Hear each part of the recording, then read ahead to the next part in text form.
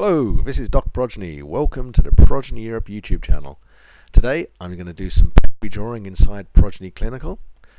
You'll see here on the screen I've got Progeny open. This is the client installed version of Progeny 10.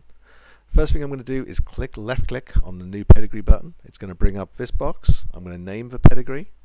You'll see some other options here. Here's some other folders I can save a pedigree in.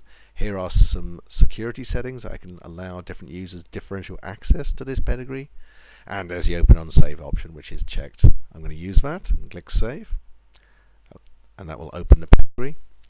I'm now going to add the first individual. I do this by right clicking on my mouse, going to the top option here and adding the gender of the proband that I want to add. So the individual will be added here. They'll have a little proband arrow showing. I'm going to left click on that individual. It then brings up these yellow arrows. If these arrows aren't showing, go to the top of the screen, click on properties, then go to the Progeny tab and make sure that this one-click add option here is checked. If it's not, make sure it is. So then as you hover over these yellow arrows, it'll actually tell you what they're going to do. So basically the top arrow here is to add parents, the right hand top arrow here is to add on siblings, the right one here is for spouses, and the bottom adds children. So I'm going to go ahead, left click on this. I'm going to add in some siblings, add in a spouse. The spouse will always be the opposite gender of the individual you're adding to.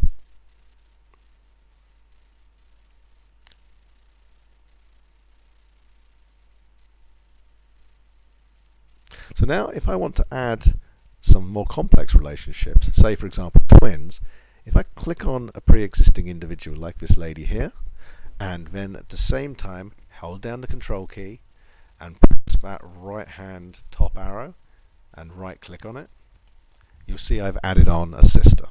Now if I click on the line connecting those two and go again, it brings up some twin relationship options. I'm going to make that monozygotic, which adds a line here. You'll also see when I added that there were some other options. So if I go to properties again, you'll see here for the spouse relationship I have a normal relationship, separated, which adds the line here, divorced, which is a double line, casual, which is a dotted line.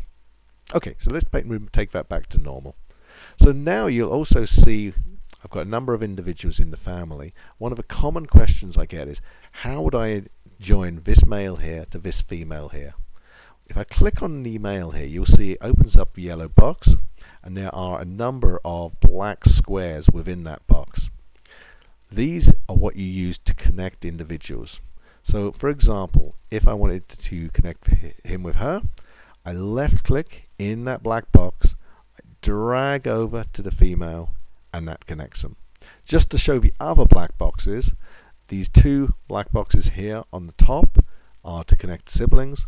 This one at the bottom will connect children, and if there weren't parents already, there'd be a black box here to connect the parents as well. So again, if I click on that line plus properties, I can define that as consanguineous.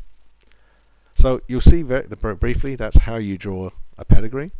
I'm going to add more videos over the coming days. I'm going to show you also how to do the same pedigree in the web version of Progeny as well. So for now, enjoy, and there'll be more videos to follow.